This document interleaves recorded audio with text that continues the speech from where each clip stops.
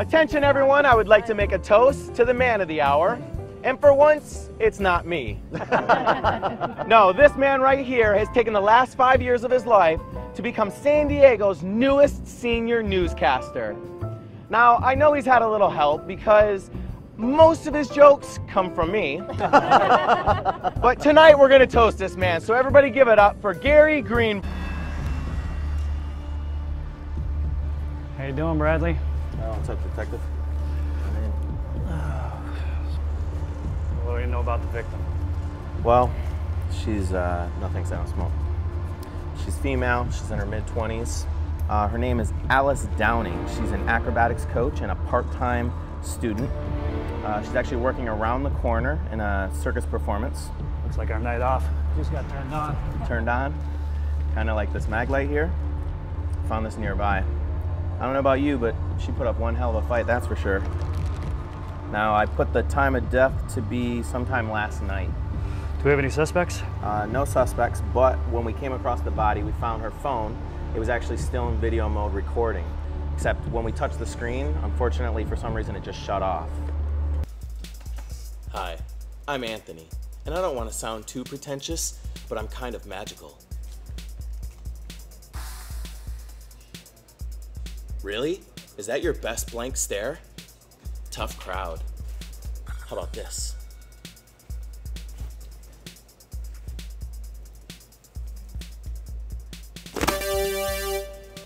Whoa.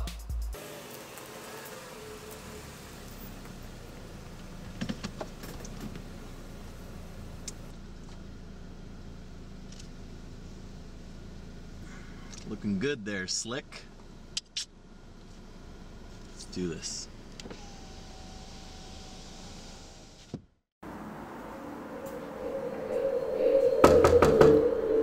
Hello? Hello? Is anybody in there?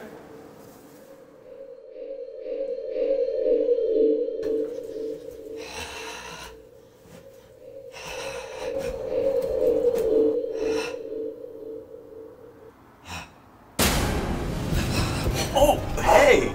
It's nice to finally see you in the flesh. Well, let's go.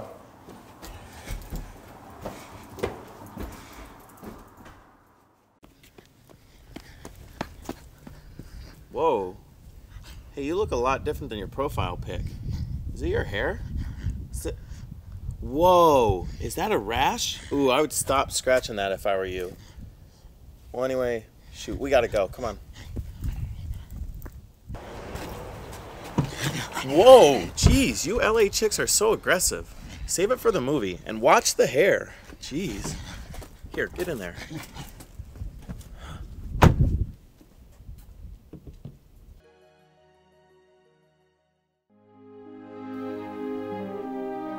Wow, that was awesome.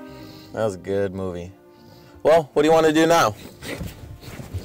Oh, I get it. I'm the guy, so I've got to make all the plans. That's okay. How about my friend Doug? We can meet my friend Doug. We'll go to his place. You're gonna love him. We're sorry. Due to telephone company facility trouble, your call cannot be completed at this time. Will you try your call Wow, again? weird. Huh. Well, maybe he didn't pay his cell phone bill. That's okay. We can just drive over there. I would like to speak to my lawyer.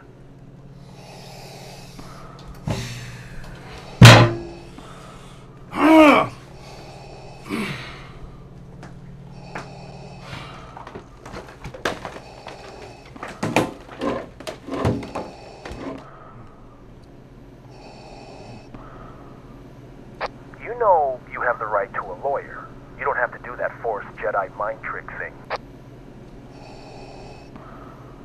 So what exactly are you accusing my client of?